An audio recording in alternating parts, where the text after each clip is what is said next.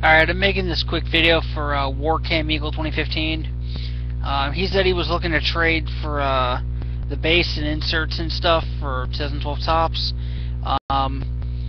Most of the base I'm trying to hold on to because I have a little project I'm trying to do. I'm trying to get as many base cards as I can. I might be one of the only ones that collects base cards for reasons other than building a set, but you know, I like base cards. I'm trying to, I'm trying to get the older ones, but the newer ones I'll do as well. But this is the stack that I have right now that is extra base cards or team cards or inserts.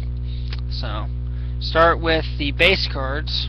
I have two dupe base cards of VJax and Ray Rice. This Ray Rice, I believe, is not a short print. So I have not pulled a short print yet, and I've looked up these cards, and I have not pulled a short print. So it's unfortunate, but at least I got the luck. So, and I'm trying to hold on to that luck, but the Whedon I'll trade. Maybe, I don't know. I mean, the Whedon I'm trying to hold on to too, because I'm trying to, again, hold on to base cards. But I have a bunch of team cards. I've got Ravens, Panthers, which I am willing to trade despite the fact that it'd be a PC hit for me, Browns, Bucks, Vikings, Pats, Jets, Broncos, Steelers, America's team, the Cowboys, and Saints. So that's my extra base cards. As far as inserts and numbered cards and stuff, I have one gold card numbered to 2012 of Cordy Glenn. It's a rookie card. Number 237 of 2012. I don't know if you're doing the golds or not, but if you're doing the golds, that's there. I don't know if you're doing the blue border 1957s, but I got a Ruben Randall. This is the blue border 1957 Walmart exclusive. This is a Walmart. This is exclusive to Walmart, just like the stuff that's in baseball. I don't know what exactly is in baseball, but I've got a quarterback immortals of Sonny Jurgensen. I actually want to try and get one of his current cards during his playing days, but we'll see. Two reprints of Jim Kelly, which is being held sideways for no reason, and Warren Moon. Both cards I actually going to try and get in the real form.